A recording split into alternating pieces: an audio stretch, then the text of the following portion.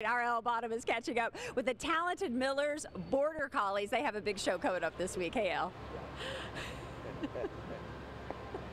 Hey, Claudia. I am out here in the West Wing building.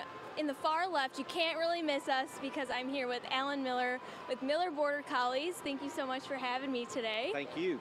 So, I mean, obviously the dogs are a big draw, and you've been here for nearly 50 years, so you've been part of this tradition. What's that been like? Well, I started when I was too young to work the dogs.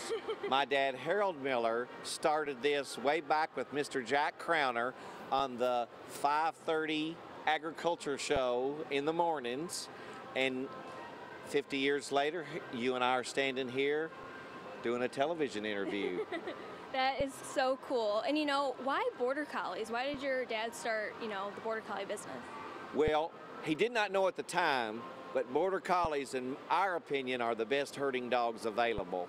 And so he had to have help on the farm. He was teaching, raising a family, trying to pay for a farm, and the Border Collie is the best herding dog that a person can have. Well, speaking of the dogs, let's actually turn around and meet some of the dogs. Who do we have over here?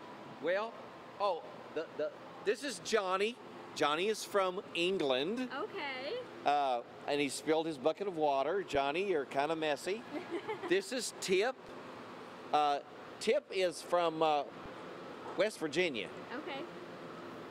Okay. And Joe, the big black dog, he is 10 years old. Joe is from Alabama. Okay, so quite the world travelers, I see. Yes, ma'am. Yes, and they actually herd ducks, so why ducks? Well, ducks are easy to carry. We have a limited space here. I can keep 30 or 40 fresh ducks all the time. And so, and it's different. It's different. I think people like to see the ducks. There's a comical entertainment value to the ducks, and it's easier for me. Yes. And we were talking about earlier how sometimes 4 generations come out and see this show. So what's that been like? You know what? I have people that say, we've been coming to see you for 30 and 40 years. They bring their children, they bring their grandchildren, they've brought their great-grandchildren. So there's just something about this little demonstration that appeals to people. That's awesome. So I would love to see the demonstration. So let's go out and get Rocco. We'll get Roscoe. He wants to work. Roscoe? So Roscoe is going to go get the ducks. There he goes.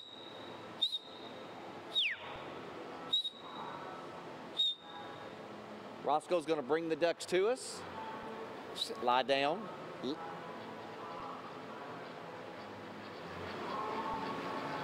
Roscoe, walk up, walk up.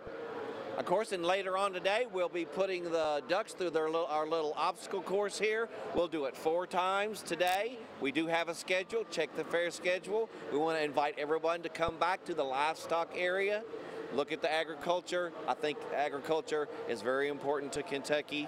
Absolutely. And we're glad to be here. Absolutely. I'm so glad to be here. This is my very first time out at the Kentucky State Fair. Certainly come out and watch these dogs do their thing with the ducks. But for now, back to you, Claudia.